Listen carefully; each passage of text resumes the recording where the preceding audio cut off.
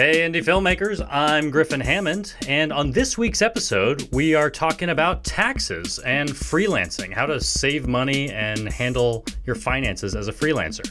Plus, we're answering your questions about compressing video files for the internet, focusing effectively, and convincing people to be in your documentary films. So, Adam, you are not Nick. I am not, no. This is my friend, Adam Rahn. We are in Bloomington. Actually, we're in Normal, Illinois right now. Splitting hairs at this point. Yeah. Bloomington, Normal, Illinois. Blono. This is where we went to school, and Adam is a college friend of mine. Yeah. We went through the TV program here together.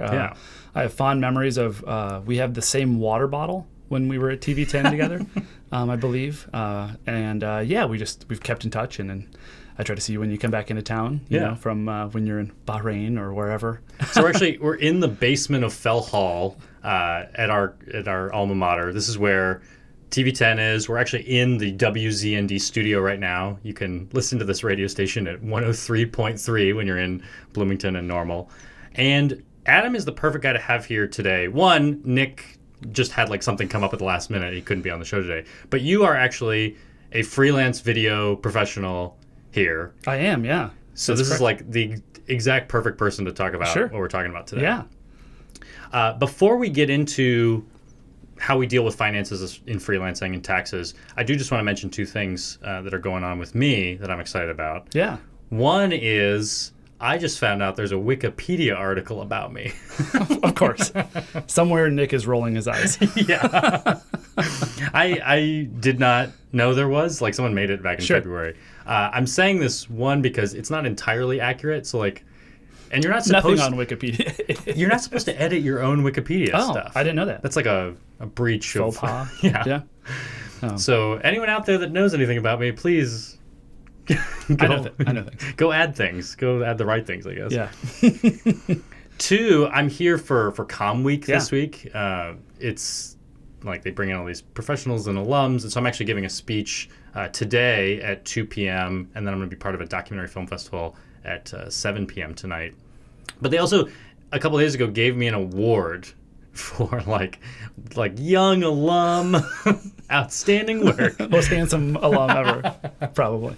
So really exciting to be back here on campus. Yeah, I'm so excited. I never left campus, essentially. I've just been here for the past 14 years. Yeah. And you've actually worked on campus at ISU as like in university marketing, right? Yeah. So up until about October of last year, I worked for university marketing and communications here on campus.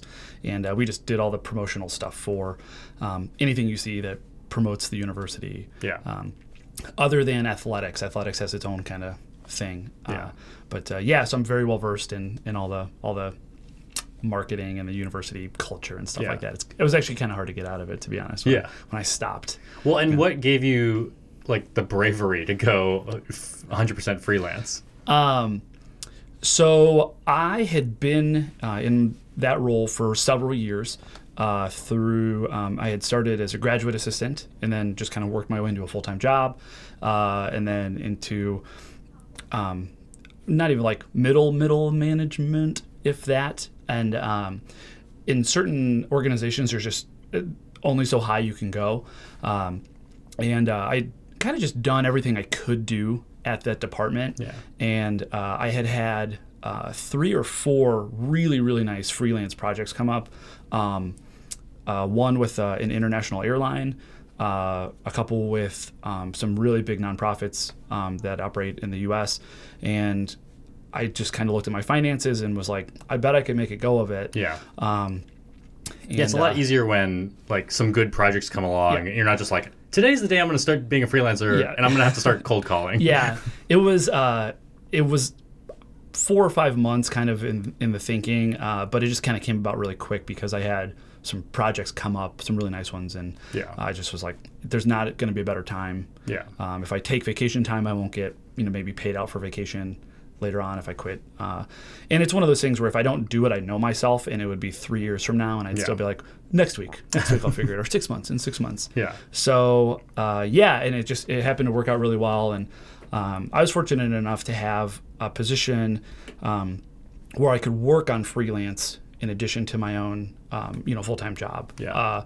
And so I've been building up a client base here in town and around the region for almost a decade now. Yeah, it's very similar to what I was doing when I was here. Yeah, and like working jobs, but also doing freelance on the side. Yeah, exactly. And then I went full-time freelance in like 2014, right after, that was right after like Sriracha came out. It was right after my job with Indie Mogul ended.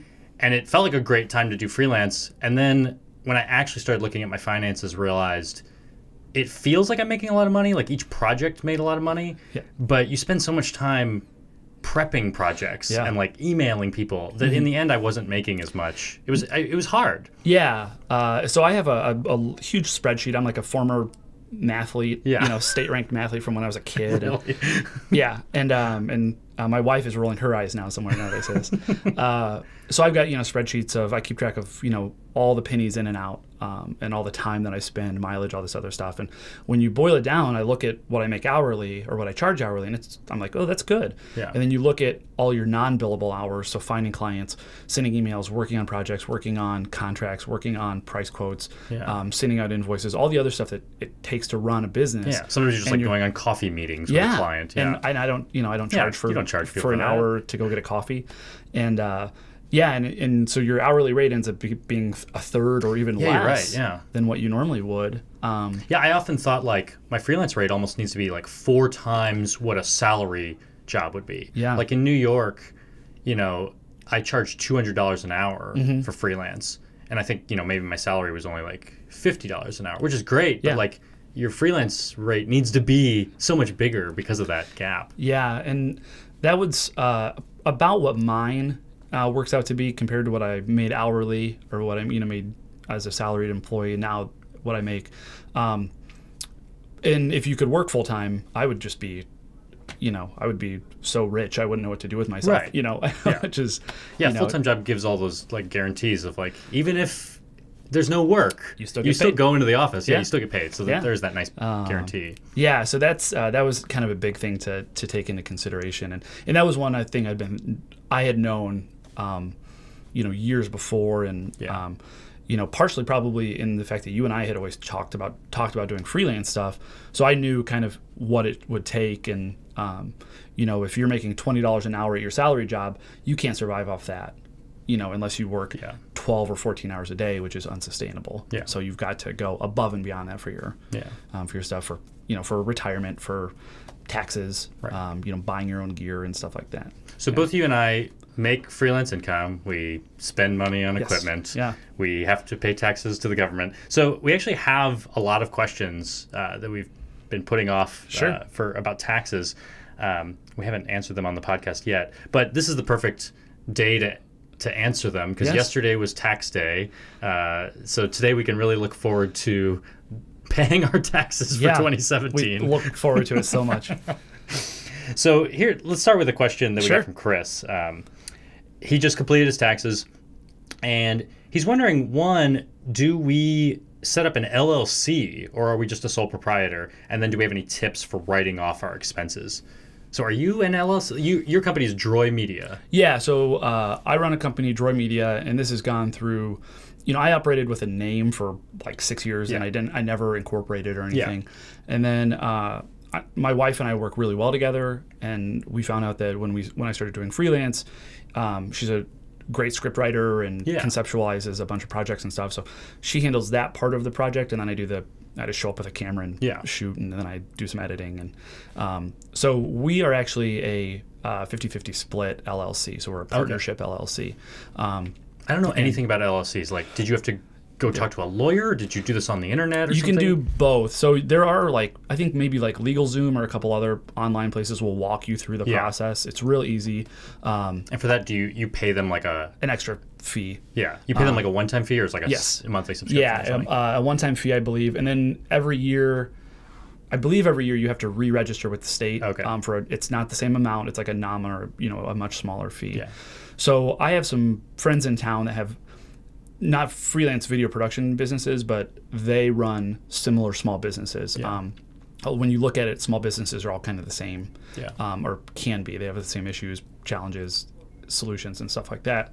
So I talked to them. I talked to an accountant who said that that would probably be our best bet in the way we run it. And then that way, it's split between the two of us. We have a little more options when it comes to filing taxes and things like that. So referencing Chris's question, he also mentioned sole proprietorship, and that's what I do. Sure. I just work by myself. I call myself when people ask me like, what is your business? Is it incorporated? And I just say, oh no, it's just a sole proprietorship, which just means it's me, it's my social security number that I give people if they need to pay me. And it's easy. You can file this on your taxes just as a person. Sure. What I've never understood is a lot of people, especially when they make films, they go out and make like an LLC. I don't even know enough to know like what is the risk to me by not being an LLC. I'm not sure. I think that... I mean, I know that it's an LLC stands for Limited Liability Corporation. Yes, yeah. And so I get the sense that there is some like protection from being sued. Like you're separating yourself from your company. I think that's the case. So even if you're not making a film, like if your camera falls and bumps me in the head and I decide to be a jerk and sue you...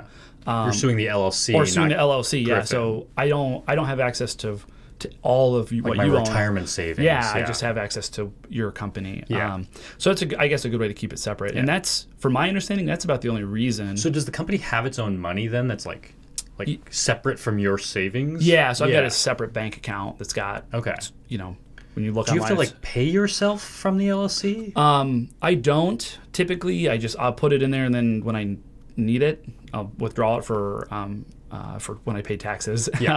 When I purchase equipment, you know, occasionally if I'm out with a client grabbing coffee, I'll use it then. And then I believe you can start. I could withdraw all of the money at any time. I mean, it's mine. It's ours. It belongs to me.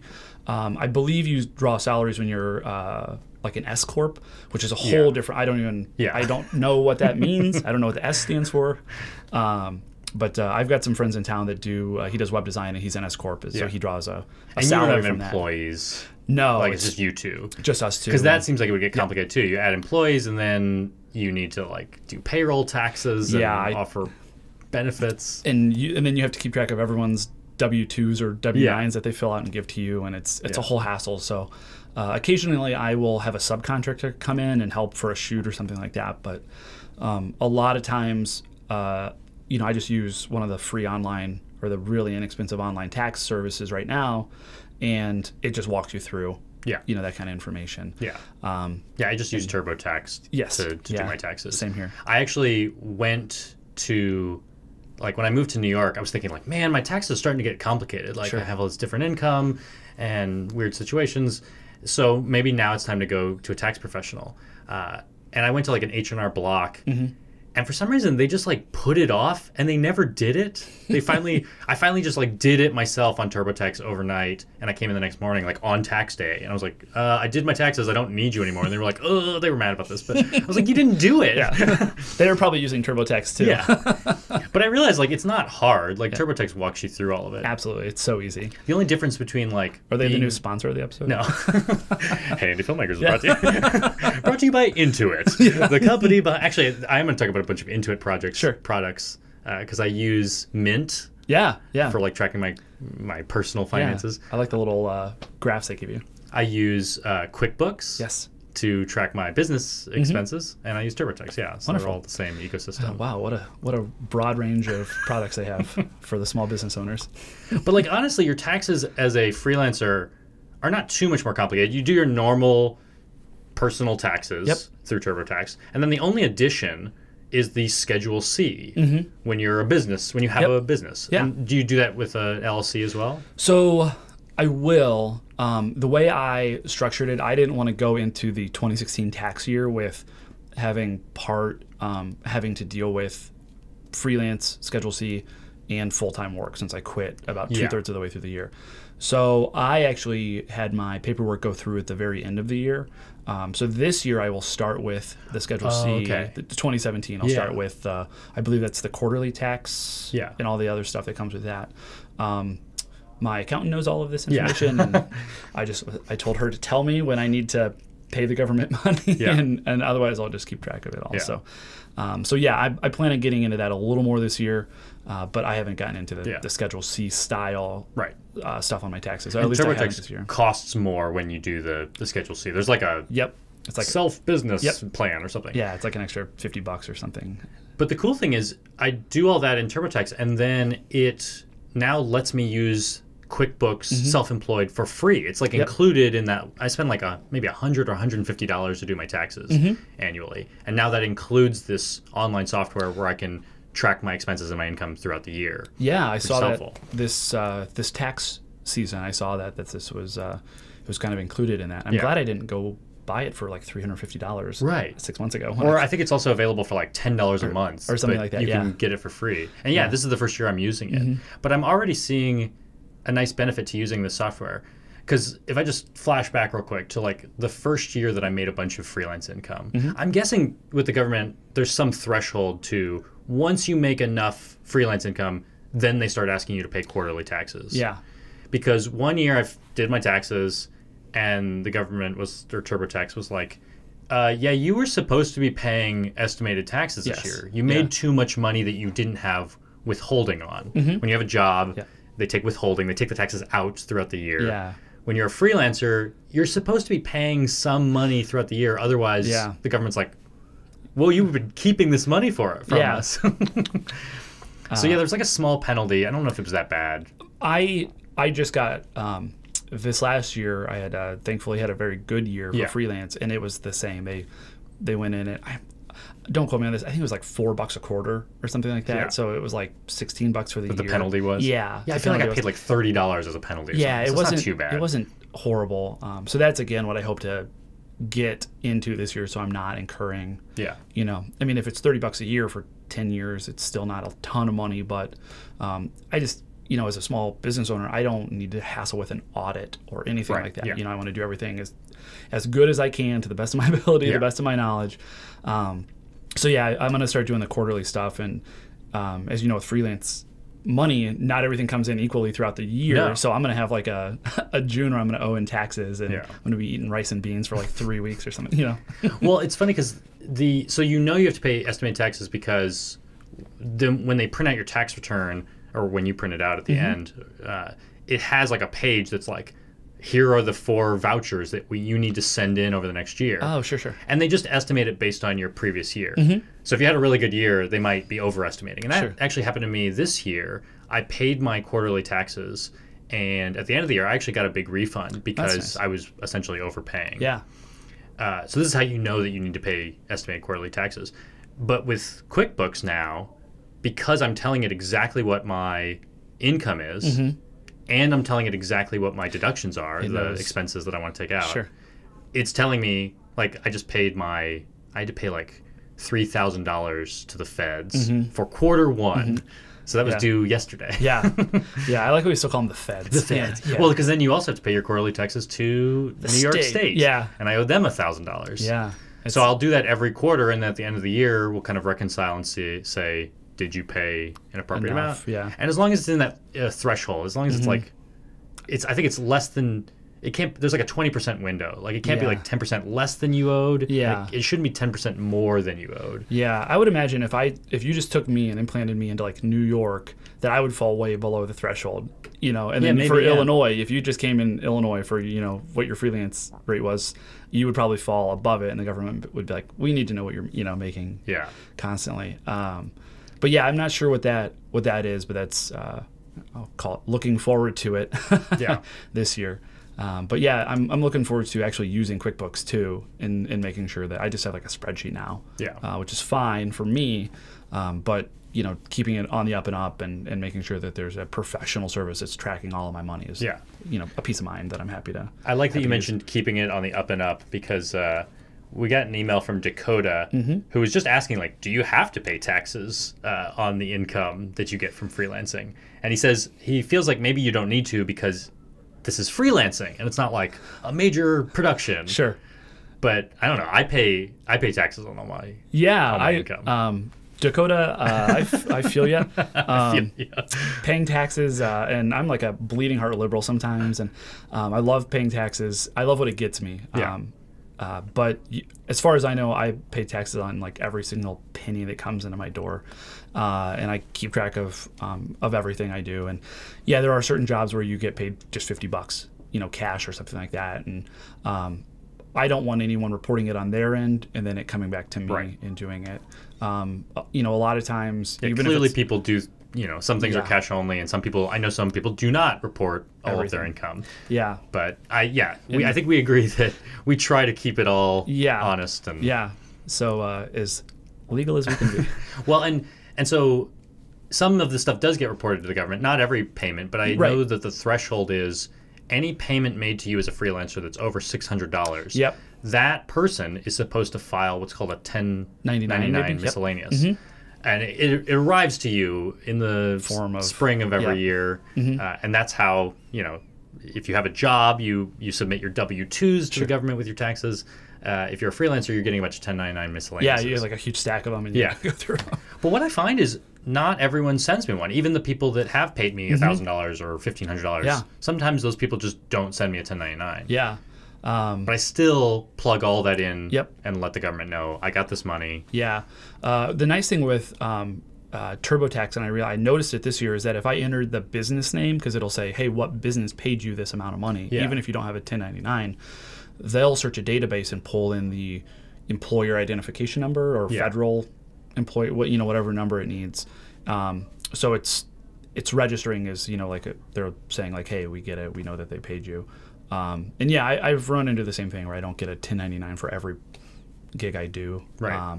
And I've an old mentor of mine used to have a system worked out where if it was going to be more, if he was going to make more, if $599, because that fell under the threshold, was more than he would make if taxes got taken out, he would just cut deals with the people to have $599.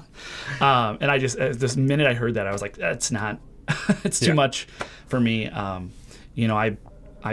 I can't, I don't even think I could like fib at all. If I were to get audited, I would crack under pressure, even if the IRS called me and said, hey, I'd be like, okay, I did, so I can't imagine not paying on it. And the peace of mind that you get, Dakota, wherever you are listening, far outweighs any monetary value that you're going to bring in. And taxes suck, but it does feel kind of like it's legitimizing your business when you're like, I actually made money on this thing. That's great. Absolutely. I made a profit. Wonderful. Yeah. And I'm going to do my citizen duty and pay taxes on it. And I went full bore this year. I registered as an LLC. I got a business bank account. I registered with like the Chamber of Commerce in my area, with the county, and with the town that I work out of primarily. So, I've got a bunch of, no one cares. I've got a bunch of plaques sitting on my wall that say, Adam Rahn has right to do business. Real business. Yeah, it says real business. And it's got like a little teddy bear sticker on the bottom of it. I think they give them to kids too. You do. There's a really, really, there's a pride almost that you get from being a legitimate business and knowing that you're part of this like ecosystem. And at no point in time is anyone ever going to be able to come back to me and go, you know what, you're not an official business. I've lost projects because I haven't been an official registered LLC. A larger entity like a hospital or something like that, they're not going to do business with someone that's not registered and on the books because they have to do everything. They probably get audited every year just as a precaution because they see tens of millions of dollars or whatever. And so I see no benefit from not doing it, frankly. And that sets up our last tax question pretty well. We got this question from Jay. He was talking about, a while back I was talking about my Kickstarter expenses and like deducting those. So he was just wondering, how do you avoid taxes on Kickstarter earnings? And I think that just gets into like deducting expenses. So like I did pay taxes on the, what did I make? I made like $21,000 on Kickstarter when I made the Sriracha documentary. Right. So I reported that to the government, but also they reported it to the government. They send a 1099 that says, we paid Griffin Hammond 21. Actually, they take their cut. So it's like, we paid him $18,000. But a lot of that led to expenses. I mean, the film itself cost $12,000. I spent another like $6,000 on Blu-rays and stuff. So I just itemized those deductions on my Schedule C. TurboTax asks you, what did you spend money on this year? And it's like, well, I spent $200 to order DVDs. That's a maybe that was an office expense. Yeah. I can't remember all the categories. They walk you through it too, which is nice. So I do all that, and in the end, what's the actual profit there? It was like, I mean, at the beginning, the profit might have been zero because I had so many expenses. Sure. Yeah. But, you know, I'm only paying the taxes on the profit. So if I made $2,000 from that, I paid $2,000 or taxes on that. Yeah. $500 or something in taxes. Yeah. Yeah. I just assume a third of whatever I bring in is game for taxes. Yeah. And I've never done any Kickstarter projects, so that's like a whole realm I'm not familiar with. But it's just normal income. It's just like if a person paid you. Yeah. And I think people have this big, scary, like, taxes, and they don't know much about it. I think there's, you know, it's not that we're uneducated. It's just that we, you know, it's something that you don't learn it in school at all. Yeah. You know, I mean, they'll teach you how to, like, identify plants, and then they're like, "Well, no, you don't need to worry about your finances." Like, that makes any sense. So then you're in the real world, and you have to all of a sudden navigate this weird kind of, it's not scary, it's just kind of unknown. Yeah. And there's nothing different to it than, like, I mean, businesses all over the world have been doing this for decades, you know, or more. And it's just kind of throwing yourself out there and, you know, admitting that you, like, I probably don't know everything there is to know about it. Let me learn about it. Yeah. And just like with filmmaking, you can, like, Google how to do something in Adobe After Effects. You can Google how to do your taxes. Absolutely. Like, I hope people recognize that taxes for their business are just as accessible. Yeah. You can handle it. I was literally Googling on the last day the taxes were due how to do something, you know, how to put, like, a bank account number in or something like that for my to withdraw money from my account. And there's hundreds or thousands of responses online, you know, when you Google it or search it or whatever. But I just think people are unfamiliar with it, and they just get kind of scared with, you know, how do I avoid expenses and all, you know, some of these other things. And and I mean, the terminology is its own kind of, you know, like with any industry, the terminology is kind of scary if you don't know anything about it. And I thought for the last few years that I've been doing a pretty good job of tracking all my expenses. Like, I was keeping a spreadsheet where I was just doing that. I like QuickBooks, though, because it pulls in your all of your transactions from your credit card. And I noticed pretty quickly, just doing this for 1 quarter now, that there were a lot of things I was missing. Sure. That, like, I think about the normal things, like, of course I'm deducting my equipment that I'm buying. Right. New lights, new camera, all that stuff. I'm deducting... When you're not getting stuff for free. Right, I'm deducting the cost of travel, you know, plane tickets when I'm going on business. Not when I'm going on vacation, but when I'm going on business trips. But then I was missing just little things like, I would forget to do, like, that taxi that I took to get to a freelance project, or that bottle of water that I, you know, is essentially a meal on a work trip. Yeah, those ones add up for me. Yeah, and I keep, you know, I try to keep all my receipts, or, you know, I at least go back online and remember why I look at the amount. And but those ones add up because you just don't think of it in the heat of the moment, or if you're, you know, you run in to grab gas and then you grab, like, a Gatorade or something, and then you come back out and you spent $2 on this Gatorade. Right. Essentially, 40 anything you spend money on for a project, you can get, like, that 25% discount, your tax discount back. Yeah. So it's important to track all of it, even if it seems like a small expense. Yeah. And you can't go out, like, buying, like, 6 packs of beer while you're, like, out on a shoot, you know. Being like, maybe it's a prop. I did it while I was out filming. There are some things I've looked up, like, I was like, you know, I'm on camera all the time. Does that mean my haircuts? Yeah. No, haircuts, no. You can just Google that, and the government will say, no haircuts. Yeah. Pretty much anything that, like, you would have gotten anyway. Normal, often doesn't count, except for meals. Like, I think meals on trips count. I believe so, yeah. And they have, it might be everything but, like, tip, I think. I for some reason, I feel like the tips were not included when I was this last, you know, couple of weeks when I was entering taxes in, which is fine. I mean, it's not like the end of the world if I'm, you know, I'm not paying on my tips or something like that. But yeah, most meals, and I think even when you're, you know, entertaining clients too. So if, you know, if I go out, you know, and I grab, like, a couple cups of coffee at a coffee house for me and a potential client, both of those are covered from what I understand. That's going to be the thing that gets me audited, or something, you know. Wait a second, you bought a cup of coffee for someone? But from my understanding, that, you know, that sort of stuff, as long as it's, again, a legitimate business expense. And do you work from home? Yes, yeah. So then I have, like, I have, like, the home office deduction. So that's been really nice in New York, because my rent is so expensive. Probably like half of your apartment. But the percentage of my apartment, I think it's actually 17% of my apartment, because I have an extra bedroom, and that bedroom is the office. Yeah. That's where I do all my work. So I get to deduct that 17% of my rent and 17% of my, like, utilities. Yeah. like cable, some of these other things. Yeah. And I use my cell phone almost primarily for business. Yeah. And that's, again, that bill has been a write-off. We had a 3-bedroom house, and one of our bedrooms was my office for a while, and it was like a nice big space for my for me to work in, and a closet with all my stuff in it. And I got moved out of that bedroom. Some personal stuff. We're in the process of becoming like foster parents, and we were like, so we have all these beds and stuff now. So I'm like in a corner of a living room now, which is great. We've got this nice little like nook next to our fireplace, so it's nice and warm. And but I don't get as big of a write-off now that I'm in like a little corner. Yeah. But I mean, I didn't even use like all the space, behind me when I would be sitting in the corner editing in that room. And now I, have less, but but it is nice to have that. I mean, as a business owner, you have a lot of expenses anyway. So to get a little bit back, or for them to, understand that, like, yeah, you're clearly using this space for your business. Yeah. Then you can do it. And I try to work from home as much as possible, unless my animals are driving me nuts, right. And I gotta go. Yeah. So yeah. Yeah. So in conclusion, it sucks to pay taxes. Yes. But I think it's easy to get really hung up on taxes. I think it's if you just focus on actually saving money in what you do. I mean, still spend. You might think like, oh, if I spend a lot of money, then I can deduct all of that. But you're still losing that money. Yeah. And you're getting less of it back. I mean, like you're only getting a portion of it back. So I think still being a frugal person, making as much as you can on the projects, spending as little as you can, that's going to impact your finances more than how much tax you get back. Yeah, I agree. And I've had that too, where at the end of the year, I'll see what I'll kind of like, well, let's say I made 30 grand this year, just as a nice even number. And let's say a third of that I'm expecting to pay for taxes. So I'm expecting to pay about $10,000 back in taxes.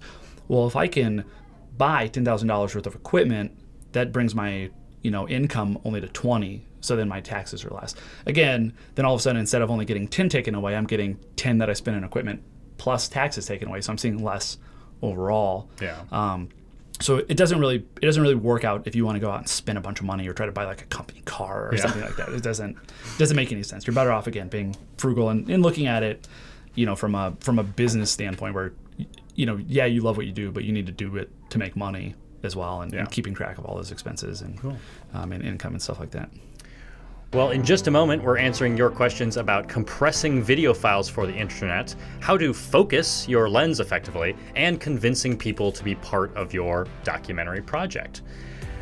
Hey Indie Filmmakers is brought to you by, I don't know, we don't have a sponsor this week, but I do have an event. Sure. This is kind of like a sponsor. I have an event that's happening at Sammy's Camera in Los Angeles. Sure. This is actually a place that I've rented lights from before. I've heard of them. I've never been out there. If you go to LA, it's a good place to rent stuff from. Panasonic is sponsoring a workshop with me with Sammy's Camera. Sure. And it's on May 20th. It'll be like a 7-hour thing. It's like 9 to 5. So I'm sweating after like 20 minutes on just talking into a mic, man. You're gonna be dead after that day. You're gonna need a lot of caffeine. Yeah. So if you want to spend the day with me doing a workshop, talking about equipment and documentary filmmaking, it's $99, which I feel like $100, but if you are interested in buying Panasonic Lumix stuff, my understanding is that registration fee goes towards that. Yeah. And if you're a legit business, that's a tax write-off. Yeah. You add that into I've spent $100 or $99 going to an event that helps me in my career. Yeah. And also, just so you know, not all of that money goes to me. I mean, I'm getting paid for the event, but it's it's going towards Sammy's and the location and everything. Yeah. It's not a bad price, though. I mean, if you're looking at a 7-hour workshop, what else are you going to do? I mean, right now I think my Creative Live class is about 7 hours. It's long, yeah. And that's like $79. I haven't watched the whole thing. Yeah. But this thing you can be in person. Yeah. And that money can go towards lenses or cameras or something. Yeah. What are you going to be doing during this workshop? It'll be kind of like Creative Live, but I think it'll be a little bit more gear focused. Mm-hmm. Like it'll be about documentary filmmaking. Cool. It'll be about how I shoot and light and work on projects.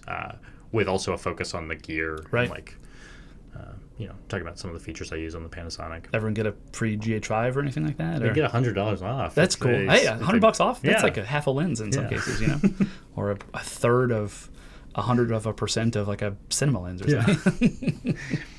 All right, so we have some more questions that are not tax related. Sure. Whew. Oh, all right. Finally passed the taxes. Yeah, those feds. So our first question today comes from Jerry, and he was just asking me what frame rate I shot Sriracha at. So I told him it was 24. Yeah. I shot it actually 23.98, yeah. the NTSC standard. Because he was kind of wondering, like, does he have to shoot his film in 24? He kind of likes 30 because you get less... Motion blur, probably? Yeah, like less judder on pans. Right. Sure. I mean, you have more frames. You have less space between the frames for the brain to process or whatever. Yeah, I'm not a big fan of 24 frames filming in it, at least. And it's just my own personal thing. I probably get like strung up and... on the internet. Film is 24. Yeah. And it's just not, my background and what I do is almost all commercial work. Yeah. And there's just no need for me to film in 24 frames a second if I have to then deliver at 60 frames a second or 59.94i or whatever for broadcast. So I just don't do it. I do almost everything at 30. Occasionally I'll film at like 60. If I want a little bit of room to slow it down, or even in a higher frame rate if I need to, but it's pretty rare. I got used to shooting TV and shooting at 30. For a while I was doing 24, like when I was doing Indie Mogul, because it is like the film frame rate. And also I just thought it's actually less frames that I have to render and upload. By what? By a factor of, it's almost a fifth less. It's 20% less frames. So like if you're doing tutorial videos and they don't need to like have perfect persistence of vision between frames. Sure, why not upload a fewer frames? I'll see gear reviews or something in like 60 frames a second, and I'm like, that's just got to be such a big file that you just uploaded to the internet in dealing with a lot of processing speed. And but I think if you want to make a film in 30, that's fine. Yeah, it'll go on TV nicely. Yeah, and there's no one, as far as I'm concerned, there's no one that needs to tell you how to do things. If you like the look of 30 and if it lends itself to the subject matter, great. You might want to film in a really high shutter speed if there's a lot of movement or something, and a lot of people will say 180-degree shutter speed or whatever. But if it works for your subject matter, I don't see what the problem is. And it's just, again, I don't typically do 24, but you do make a good point. Maybe I'll start, a little bit less, some less processing. It's probably easier for the computer to play it back too. And that too, just a little bit easier. I don't. And you've shot you did. Hand cut was 60, right? Yeah. Did you notice a significantly larger file size? But I guess it would have been 4K too. Yeah. Well, and what's always interesting to me is that a lot of these codecs on the camera, you jump up to 4K, you jump up to 60p, and sometimes the bit rates are similar to the other modes. Like I think the bit rate in 60p might be the same bit rate in 30. Yeah. So it's actually recording the same amount of data. Just I guess half as much bit rate per frame. So the file sizes weren't always an issue, but definitely having double the frames requires more processing power to play it back. Yeah, and I typically don't shoot in a higher frame rate. And like I said, it's just my perspective on what to do with it. And I think Jerry was also wondering, like, do you shoot and edit the same frame rates? And I told him, I think generally, unless you're trying to overcrank, undercrank, do slow motion, you should match. Yeah. So you need to know what your output's going to be when you start a project and then shoot that way. Yeah, and that's if I look at a client wants a golf course commercial and I know it's going to go to broadcast. Yeah. I want to look at what Comcast or whatever cable company is going to require me to submit it at, and then I can work backwards from there, so I don't have to do a lot of weird post-processing. Right. And I guess one thing with you and Nick, typically too, you would want to match up your frame rate, so one of you is not shooting at like 24, the other one's shooting at 30. Yeah, we both shoot in 30 for the podcast. So if you're trying to match footage from maybe a couple cameras, depending on what your project is, that might be another reason that you would want to shoot 24 over 30, depending on what you're working with. Yeah. So we got another email from Jerry that I actually liked. Jerry, all Jerry right. just has great technical questions. Great. So he was complaining that when he uploads stuff to to YouTube and Vimeo, it just looks worse than the stuff that he has on his computer. But he says, so he uploaded a 1-minute sequence in ProRes 422, and it just didn't look good. And he was wondering why that might be, if he needs a higher bit rate or something. So my thinking is, when you upload a ProRes 422 file, this is like, it's not uncompressed, but it's a really high quality file out of Apple computers, out of Final Cut. ProRes 422, you put that on Vimeo, but I think Vimeo is going to take that file, transcode it down into H.264, because that's what plays nicely on the internet. Yeah.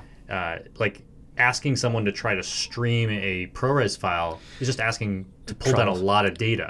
Yeah. And what client has a computer that can play like an almost uncompressed Apple or ProRes 422 file? Right. So I imagine that's part of the problem, that you're not actually seeing a ProRes 422 file when you're watching it on Vimeo. You're seeing what Vimeo has created out of that file. Yeah. And there's a lot of stuff on the internet. People throw fits about what YouTube and Facebook and Vimeo compress. And I know for a long time, Vimeo kind of had the upper hand with maybe they had a more robust compression system. I never export in that kind of high res. I do H.264 right out of the gate and then upload it, and it's a quick upload. I don't have to worry about, I don't sit there and watch the YouTube processing bar go across. And if you're looking at, that's like the least common denominator in the whole system. So if you're uploading a big high res file, it's going to look the same as my lower res file when they both get transcoded into the same resolution or kind of compression system or whatever. Yeah, so I don't think he needs like a 10, 12, or 12-bit file. No. And in fact, he was wondering why hand cut looks so good. So I actually, I create the thing as a ProRes file. In fact, I think I exported a ProRes file for my own archive purposes. But then I take that ProRes file, put it in Adobe Media Encoder, and I made an H.264 file in 4K, 60p. I think I set the bitrate to about 100 megabits per second. Yeah. Which might have been overkill, but I was thinking there's a lot of frames. It's 4K. I'm going to give it a pretty high bit rate. That's what I uploaded to YouTube. So I think that worked pretty well. Yeah, and it does look good. And there are certain things I'll watch in 4K and they just look beautiful, and other stuff I watch in 4K and they just don't look as sharp or as crisp. And I think it might just be in the workflow somewhere. Yeah. And I mean, gosh, I don't think I ever export above like 24 megabits, a second. Yeah. I have like the YouTube preset on my Adobe Media Encoder, and I've got a little higher bitrate of one, just so it goes into the system with a little bit of a higher bitrate, and then it just gets kind of compressed back down. Yeah. But yeah, I never do 100 because I figure somewhere they're going to cram it into a smaller package. Yeah. At some point. It's kind of counterintuitive. It's like you want to give the highest quality possible to Vimeo and YouTube so that when they transcode it, it's still high quality. Yeah. But I imagine there are some formats like 422 ProRes that you probably just don't want to send them because maybe they don't handle that very well. Yeah, I would imagine so. And I don't know how it is with Final Cut. It's been a few years since I've used it, but with Adobe Media Encoder, they've got pretty robust, a good list of, I want YouTube HD 720 or YouTube 4K 60p or something like that, and they're updated with some of the kind of updates with Creative Cloud.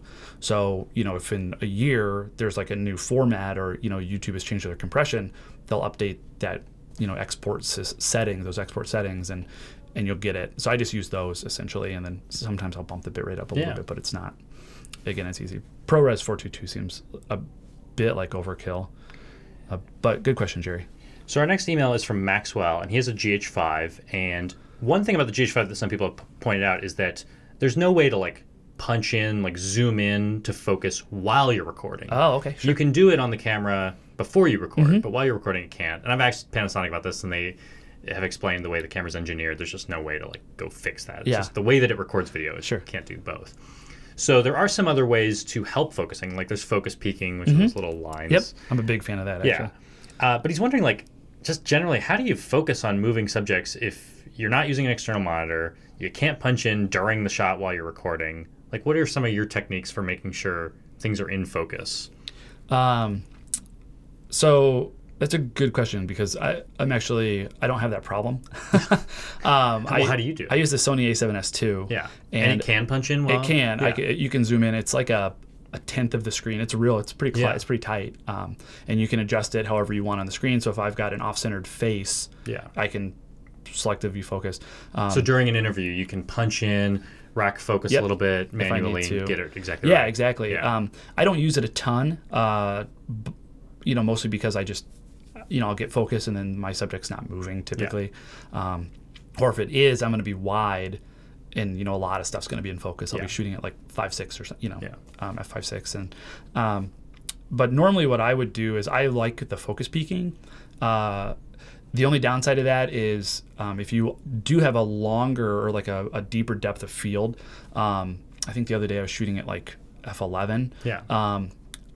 My subject was peaked. It had like the little outlines of the peaking, But when I went and looked at it after, I could tell like 3 feet behind him was the actual like critical focus point, or like the center of it. So I don't, now I'm like worried that I'm relying on it too much or I'm getting lazy or something. Yeah.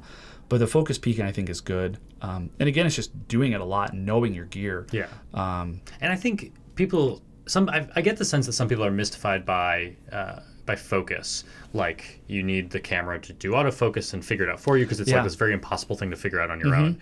But focus is just distance. Yeah. So if I have a moving subject and they start in focus, because maybe I focus on them using the autofocus, like push to focus. Yeah. I don't like to have autofocus during a shot. But if I've focused on them at the beginning, and let's say they're running past the camera, if they're not changing their distance between me and them, they're going to still be in focus. By the end of it, yeah. So I often don't even focus on my subject. Sometimes I'll do things like focus on the ground before I do a shot, and I kind of know like, now that 3.5 feet between me and the ground is in focus. So as long as I stay 3.5 feet between me and my subject, they'll be in focus. So I think that can help. And then, you know, if you see them move towards the camera, you know you're going to need to just push it a little bit. Yeah. Yeah. And the focus peaking helps. Yeah. And and I've heard mixed reviews on it. I know not everyone likes it. And one of the other, I just can't stand autofocus. I don't have that, like, it worries me that it's going to out or something like that. So I just never use it. I mean, the camera doesn't know what you want in focus. No, not at all. So it might decide that wall behind your subject is the perfect thing to focus on. Way more interesting, you know? I mean, like this could be focused on the camera equipment because there's lights coming, or, you know, computer equipment because there's lights coming from it. And right now I just switched this camera into manual that's filming us because I do not want it to change. We're shooting a long 45-minute to an hour piece. Oh yeah. There's plenty of opportunities for the camera to decide to focus on something else if I had continuous autofocus on. Yeah, and those autofocus processing works pretty quick. So I mean, it could be every couple of seconds even, and it just gives me a lot of peace of mind. To do it myself. Absolutely, and as far as I'm concerned, like I know what I want to see visually. The camera is just like the tool. I'm not gonna go, hey camera, this is kind of what I want to see. Why don't you take it the rest of the way? No, I'm going. I know everything about this. I know how, you know, what my focal distance is and some of that stuff. And there's no like magic bullet to determine exactly how far away or how to track focus, especially if you're getting a moving subject. But again, it's if you're doing narrative work, hopefully you can do it a few times and get it down. I don't have a really good answer for that, frankly, other than just do it and know your equipment. I think is like the biggest thing is, you know, because I'll use a new lens sometimes and I'll focus the wrong way, and then like the trees in the distance will get into focus and I'm like, you know, and it'll look silly or something like that. So just knowing it and being really comfortable with your gear, I think is probably the best. Yeah. In my opinion, is the best bet. That's great advice. Our final email today comes from Josh, and he is trying to convince someone to be in a documentary, his first major documentary that he is working on. So he's going to sit down with this person, and he's just wondering in that conversation, how do you pitch the idea to someone that you want to make a documentary about them? And I had to do that with David Tran making Sriracha, and he said no at first. So like, it doesn't always work. Sure. I do think that people generally want to say yes. So you just have to give them the reasons to say yes. Yeah, I've never had to approach someone in that regard. Typically, it's for a marketing piece, and I know the person, and I say like, hey, I'm going to need someone to golf for me, or I'm going to need someone to like look into a telescope or a stethoscope. Or if you're doing a corporate job, like the person who's hiring you can just force their employees to be in the video. Yeah, you're doing this. You're doing it. But and I've come across this where recently I bumped into a guy who hand carves wooden spoons, and he was just at the there's an activity center here in town for retired people, and he just sits there and he whittles it all the time, and I was like, oh, that's really neat. And he uses like these really minuscule little tools, and I was like, oh, that might make like for a good kind of subject. And then in my mind, I'm like, I don't have a good enough focus to ask him to make a video yet. So I think that like, I think you would need to have some sort of like, this is what I want to do to sell them on this full-fledged idea, not just, hey, you're kind of a cool guy. Let me film you a little bit and see what happens. That's going to creep someone out, and it's not going to give them the buy-in. If you don't have the buy-in, or if you don't have the like clear vision for what you want out of it, I think that is probably a big hindrance. I think that's a great point, that you need to help them visualize what this final product is going to be. Yeah. Because that is kind of what I do with almost everyone I put on camera. I usually, when I was doing news stuff, I would very quickly have to convince people, like, I need to interview you now for a thing that's going to go on TV in 2 hours. So we don't have much time to talk about this, but I need to convince you that I'm cool, that I'm talented, that I'm going to make you look good. I think that was the most important thing, was just people have to believe that I'm going to make them look good. So I would just literally say that. I would say, look, my whole thing is I want to make you look as smart as possible and good. Like, we're going to talk for 5 minutes, I'll interview you, but I'm only going to use the stuff that makes you look really good. Yeah. Which is like 15 seconds of it, yeah. You know, for news. I forgot I used to do that for news too. Yeah. And you got to convince someone in a very short time that, like, hey, I'll make you look good. I'm not a weirdo with a camera. Yeah. I mean, I am a weirdo and I do have a camera, but, you know, this is for a legit operation.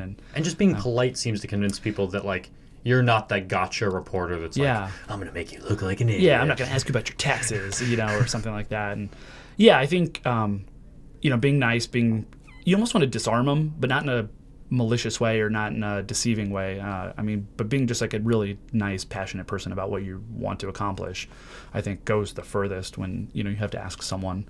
I mean, even if I'm going to ask my wife to, like, be a hand model for, like, a, you know, a shoot with food or something, I got to, like, butter her up and do it first. I can't just be like, get over here and give me your hands, you know, and then I think approaching it with, you know, honey gets you a little bit more. What's it? Honey gets you more bees than vinegar or something like that. Or, I don't know. Whatever that saying is, use it. I feel like you got it right, but it's a dumb saying. It is, yeah. I don't care for sayings much, you know. Who's carrying vinegar around? Old timey people that sell snake oil or something. I have no clue. I don't even know if I owned vinegar at this point. You know, I have a cabinet full of spices. I don't think I own vinegar, to be honest. But I think being nice and approaching people with that kind of, I'm going to do everything I can to make this a good project, and I'm not going to, like, again, be the gotcha guy and do that as probably your best bet. I think that's what we have in common. Our video careers are built on us being nice guys. Yeah, I know. I see people that do really well, and I'm like, man, that guy's a jerk. Why is he doing so well? And then I'm like, well, I'm nice. Yeah, I don't think you always have to be the best. I think if you're the nicest, sometimes you get the job. Yeah. I'm not really known as, like, the bad boy of video production. That'd be cool, but, you know, I'm the nice guy in town. Well, that's what made you perfect for being on the podcast today. Good. So I really appreciate you filling in for Nick. Yeah, you know, I couldn't say no when you called me, and I was cleaning my bathroom, and I said, yeah, sure, Griffin, I'll be there in a few minutes. And I was really looking forward to having an opportunity just to hang out with you anyway. I think I was going to see you on Thursday anyway. But, we've got some sort of alumni tasting event of some sort. Alumni event. But yeah, I was really glad that we could just spend an hour hanging out. I agree. We should have done this, like, over lunch, and you could just be hearing us chew or whatever. Yeah. So next week, I will be back with Nick, hopefully, unless you want to come to Vegas with me and do the podcast. You're going to be out in NAB, aren't you? Yeah, I'll be at the National Association of Broadcasters show. And so Nick and I will be talking about what's happening on the show floor there. Cool. Yeah, that sounds like fun. I will pass, but only because I have some projects next week. But maybe you'll listen. I will listen, yeah. I mean, I listen every week. So this one, I don't know if I'll listen to myself. I don't really... I'm like my least favorite fan, so I don't, you know, I put a video and then I never watch it again. Or if I do, I sit there and just take aggressive notes about how horrible everything is. So, well, it was really fun. I really appreciate you giving me a call and having me on. And let us know in the YouTube comments how horrible Adam was. Yeah, please do. I'm happy to take criticism in any way, shape, or form. You know, new haircut, if... you know, my wife tells me I slouch too much, so if I was slouching during it, whatever. Just let me know. Thanks. Take care, everyone. Bye.